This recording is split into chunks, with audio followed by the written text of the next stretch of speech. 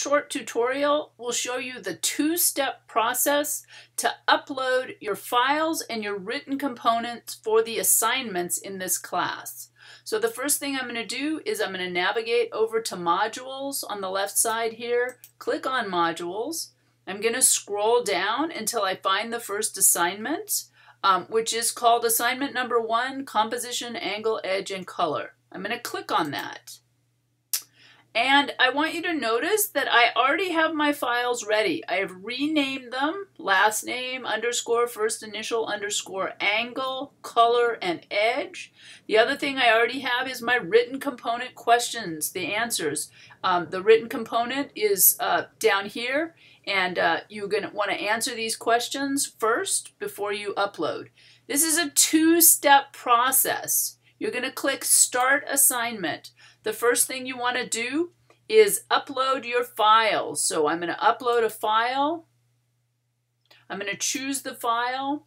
I'm going to find it on the desktop. There's my angle shot. I'm going to open that. I'm going to add another file. Upload a file. Choose a file.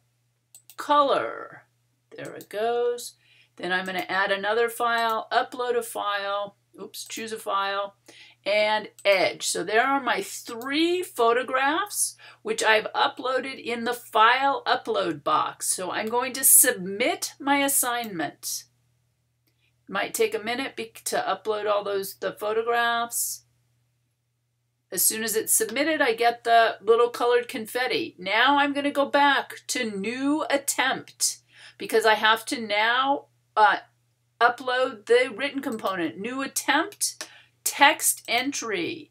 I've already copied it, so I'm going to paste my written component here, and I'm going to again say submit assignment. Now, the problem here for you guys is that it's only going to show you the latest submission. You have to take it on faith that I can see the files, but you can't.